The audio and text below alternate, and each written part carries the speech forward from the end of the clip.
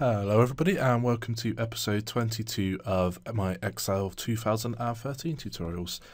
This tutorial we're going to go into Worksheet Protection and it's a bit of a swing from what we've done before with formatting, but it does link in a little bit, so this is why I thought it would be most relevant in the structure of the tutorials. So Worksheet Protection, it just allows you to stop people from editing certain cells.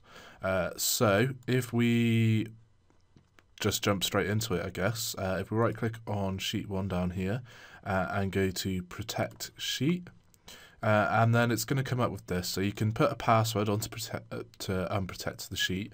This just means that if anyone wants to undo what you've done in locking things down, then they need to put a password in. So only the people who know the password can do it.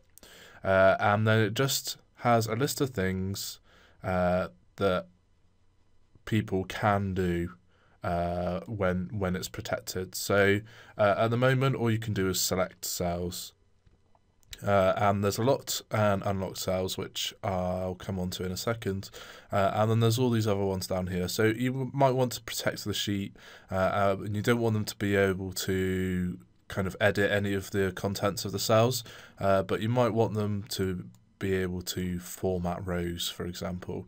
That means you can hide and unhide them and stuff like that. You might want to turn it on so they can use auto filter and pivot tables and sort, but you might not want them to delete columns or anything like that, or insert hyperlinks and anything like that. So press OK, and now you'll notice if I try and do any changes, it's going to say that I'm trying to do it in a protected sheet. And so that's very useful. And if we go right click on here and unprotect sheet, then it's just going to allow us to do the changes again.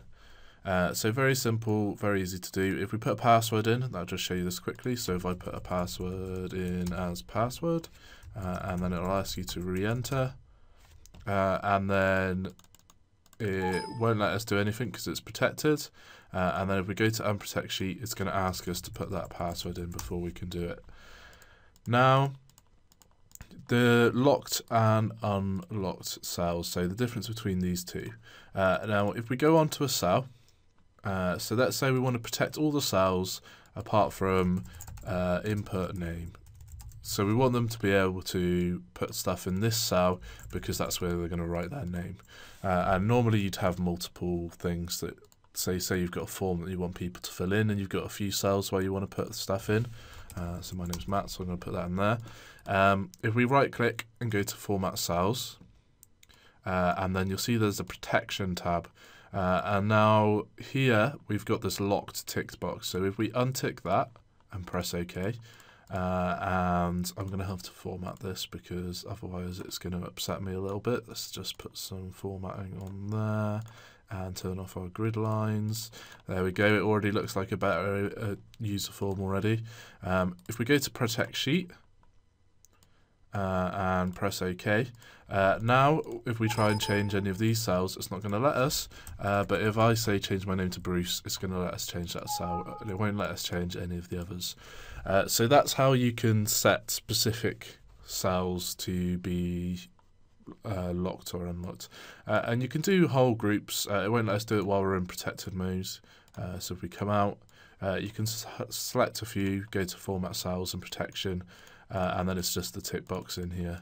And if we press cancel, because I don't want to make all of those locked or unlocked. And yeah, that's how you use Worksheet Protection. Very useful. If you've got any questions, drop them in the comments below. And please leave a like or a subscribe. And I hope to catch you in the next tutorial.